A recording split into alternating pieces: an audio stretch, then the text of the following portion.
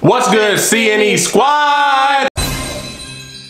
It's your boy Cameron. And your girl Eden. And we are back with another video. Yes. Look guys, I know this is not the type of video that you guys typically see on our channel. And if you guys been around for a while, then you obviously know that. If you guys are brand new to the channel, this is not a typical thing that you will see on our channel, and we probably won't be having too many more videos like this. We actually had to think about posting this video because what happened to me, it shouldn't have happened to anybody, especially in their own residence and where they stay.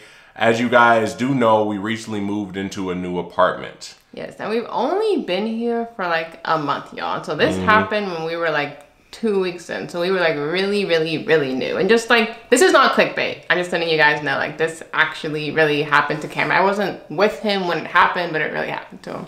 Exactly. So it was about 2 weeks ago where, you know, I was doing my little nightly routine, just taking the dogs out, Nala and Logan, to use the restroom. This night it was particularly really late. Yeah, usually the last time, he always takes him out for the last time for safety reasons, actually, because they don't want me taking him out. So it was like 11-ish. Exactly. And we have already been getting acquainted with the new place and our surroundings and things like that. And it seemed like a very safe place to be. But that kind of all changed the other night when I was out walking the dogs. And when I was coming back, I was greeted by someone with a gun and pretty much pulled the gun out on me. Gave me a very intimidating look. I mean, like, it was a nasty look, y'all. And just looked at me and stared me down and then turned away, not revealing to me that he was a security guard at the complex that we work for. Yeah, so Cameron seemed like shook when he because I was up like washing dishes or something. So he came up and he was like, someone just pulled a gun on me. And I'm like, what? Like, I literally have like no idea. So Cameron like runs in and he's like checking the windows, and I'm thinking we need to like, I don't know, start like boarding up like windows and stuff. Like, I'm like freaking out because of how he came up. And I wasn't trying to freak her out or anything like that. I've been around a lot of terrible things when I was growing up in Indiana. I just didn't think that any of those things were inside the area that we live in. But unfortunately, sometimes people hire the wrong people and have people who aren't really good people. So in this instance, you never really expect a worker regardless of anything, not a worker, a resident, or anybody to basically threaten you with a firearm at your own residence. I mean, you never really expect to be in that situation. Like, he says he has kind of been on the other end of that. Like, well, I moved away from that. I feel like I moved away from it. I've never, ever been in that situation, like, at all, period. So, you know, I didn't know he was a security guard or anything like that because, like I said, he did not introduce himself. It was basically me walking the dogs. I was coming back up and, you know, he had his hand on his, you know, his pistol, and he was just like staring me down with, you know, with the little jerk, you know, hesitant look, like he was going to, you know, pull it out and just, you know, just blow my whole head off, and just gave me the meanest stare. I mean, like, the meanest stare, and then just turns around and walks away. And at this point, he was like maybe 10-20 feet away from me. Yeah, because Cameron said he was like right when we like turned the corner. So like, just like visualize for you guys. We turn the corner to like walk up to our apartment. There's like a little like kind of like narrow like hallway that goes to like the other side. And it's like, it's only like 20 feet. So like, it's kind of close proximity to have someone like do that to you. It was a really disturbing incident. And, you know, I had actually spoken to the police in regards to this incident, and this is where, you know, you don't really understand, I guess, Texas law, because like they said, everybody just carries a gun out around here, and, you know, there's no big deal. I've never even thought that there would be, you know, after-hour security at your apartment that is armed. Yeah, I mean, it's alarming a little bit. Yeah, I mean, it's just alarming to know that there are people on your property that are armed. Because, well, everybody's armed in Texas. but people who are supposed to just be protecting the residents and things like that. So I called the police. They said basically they could not, you know, arrest him or do anything like that in regards to it. Because he did not pull out the gun. But I was really calling them because I wanted to find out who this individual was, because, you know, even though nothing happened to me, maybe something could happen to the next individual if we got somebody running around and just ready to pull out and, you know, pull out their pistol and shoot, you know.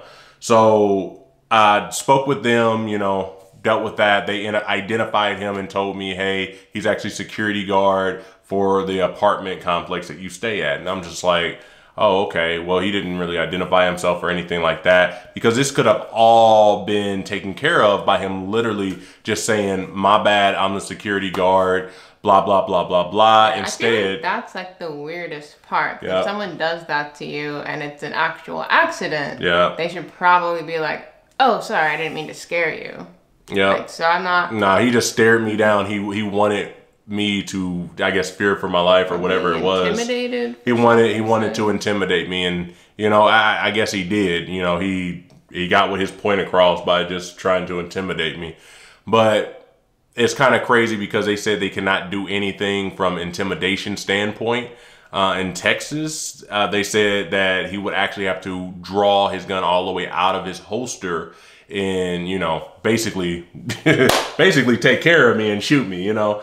But I spoke to the apartment complex because I was like, surely there's something they could do in regards to someone who's staying here, a resident at your place, that, you know, they could take care of this issue, you know, and make it more safe for me and anybody else who lives here. And when I greeted them and told them about the incident that happened that night, and this was the next morning, the front office basically told me that he's been here a long time. So that's basically what I just have to deal with in so many words. He's been here a long time. And just to put it in like perspective for some of you guys, just like where our mind is on it, is I'm honestly a little afraid for Cameron to walk the dogs at night by himself now. So I try to go out with him because I do not want the same situation happening. But I don't really want her with me, because if the situation goes south, I don't want her there in harm's way as well. But it honestly doesn't feel like a very, very safe community anymore.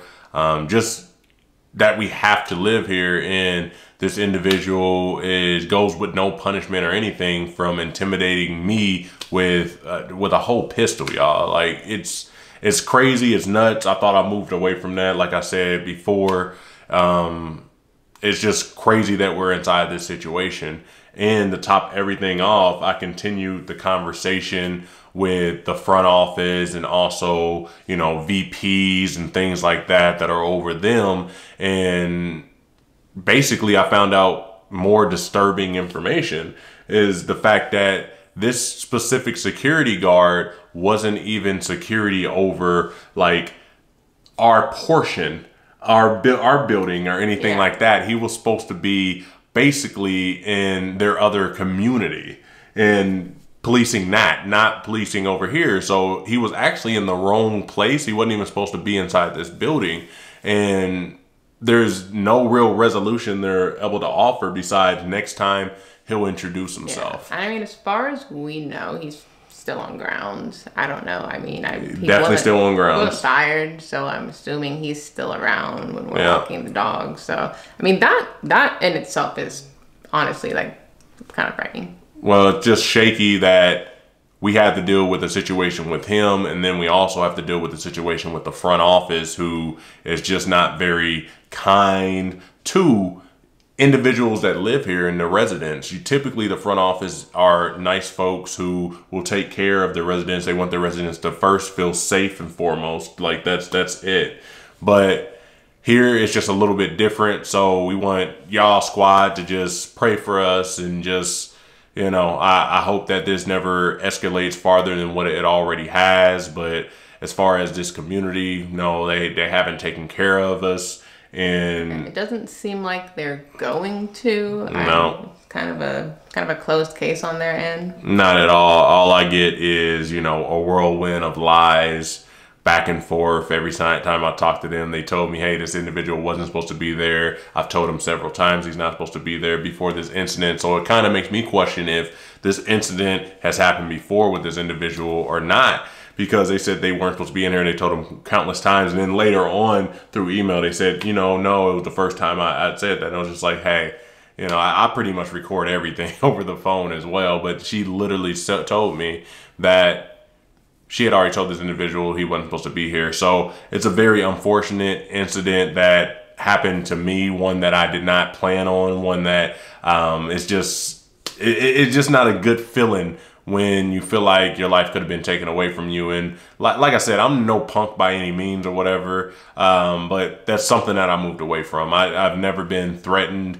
by any gun or threatened in any matter since, I'm not around that no more. Like that's way back in the past, and it's just silly, but yeah, I mean, right now we're just hoping it doesn't happen again. Like that's really just the most we can do is like hope and pray it doesn't happen again. Like when we're out taking the dogs out, and that's really just, I don't know, that's kind of where we are with it. Exactly, but it just, like I said, it just doesn't feel right when the front office treats you the way that we've been treated. But we've got to keep pushing forward. Like we said, this is not typically the video that you will see on our channel. We just wanted to share this with you guys and just be able to share, all of our lives, not just be able to share, just the fun moments and funny moments with you guys. Yeah, we want to share it all. When anything really monumental happens that affects us, like we want you guys to know about it, honestly. So we appreciate everybody who watched this video, everybody who is with us in prayer in regards to the situation, and just hope that we're able to, not have to deal with anything like this before. I don't think anybody should have to deal with this on the surface that they live on. Like it's just crazy. It's nuts, but we're going to keep moving forward and, keep putting out these banger videos and things like that. And if you guys have not already subscribed to our vlog channel, make sure y'all go over to the vlog channel, because we will be dropping vlogs over there if you guys want to know a little bit more about us and everything else. Because more like deeper feel over there. There's no content on it right now, but we will be dropping the first one really, really soon. And we're sorry, because I know we were supposed to drop that on March 1st, and you guys have been, on our butt about it, but it will be dropping real soon. We have really good plans and big plans for that channel, so make sure y'all go over and subscribe to that. It's Cam and Eden Vlogs. And I think that's pretty much it. That's the story, and that's what we're gonna live with. Yeah, it's kind of, I don't know, little update for you guys, what we're going through. Keep us in your prayers, that we stay safe. And yeah, because we've got to be here for a whole year now. Like this is the beginning of our lease. Over a year. Honestly, yeah. That's crazy. But yeah, that's it. We love y'all, CE Squad. But until next time, we out.